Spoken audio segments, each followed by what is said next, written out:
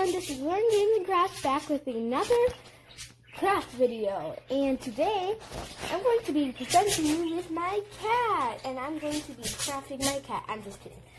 Today, I'm going to be showing you 3 different ways to make some wonderful, wonderful, wonderful pictures that I will be showing you how to make. So, let's get started. So all you're going to need throughout this whole video is your paper, of course your cup of water and paintbrush, watercolors, and oil pastels.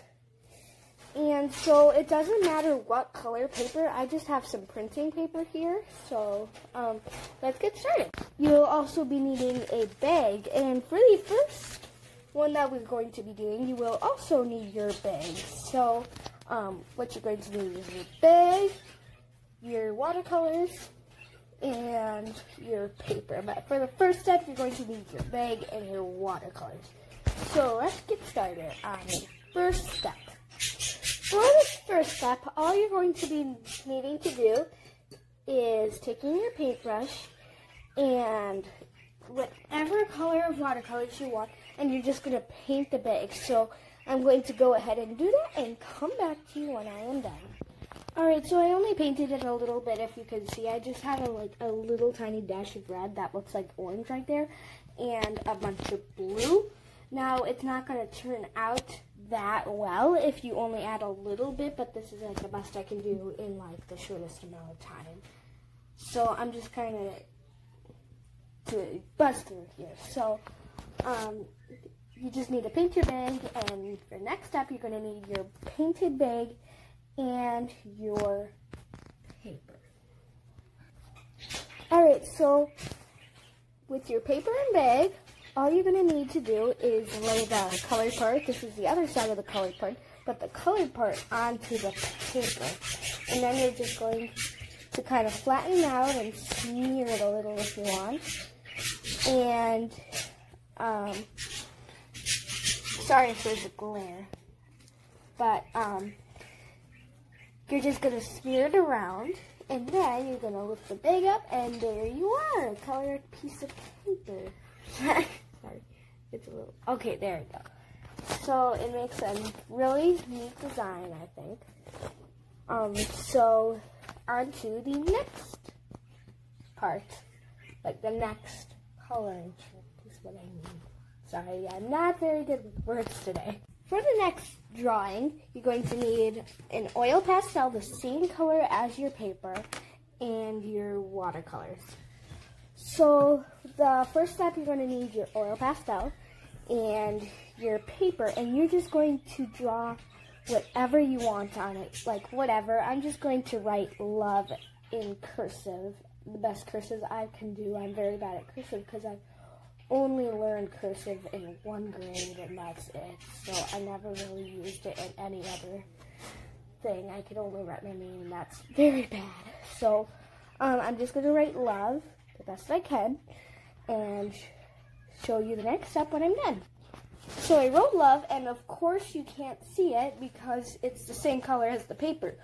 But it does say love, and what you're going to need to do with the oil pastel is that you also, so you see this flat end right here, you're going to need to draw like this so that it's fat and it shows up a lot better. So for the next step, you're going to need your written on piece of paper. Ooh, you can actually see it with a little light, kind of, but anyways, and your watercolors, and your this, and this and that, and this.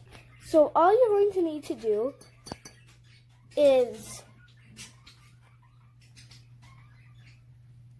color with your watercolors over your words, and your words should show up. So I'm just going to do this out of the camera quickly because it's kind of hard to paint with just one hand. So I'll get back with you when I'm done painting my words.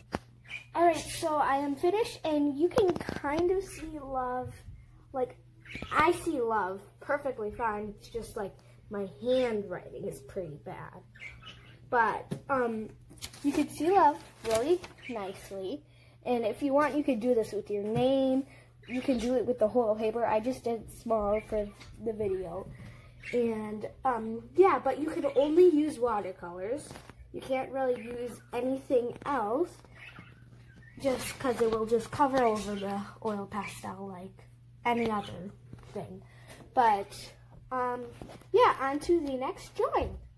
For the last drawing, you're going to need your watercolors, paper, and oil pastel like the other one. Except, with the oil pastel, it has to be basically the opposite color, or a color that will definitely show in the paper. Like, I chose black, and I have white paper, so just something like that. But anyways, let's get started. For the first step, you're just going to write something on your piece of paper.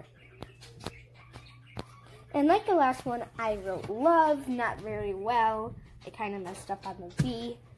But either way, it'll still work. But then you're just going to do the same as last time. You're going to color with watercolors over the letters.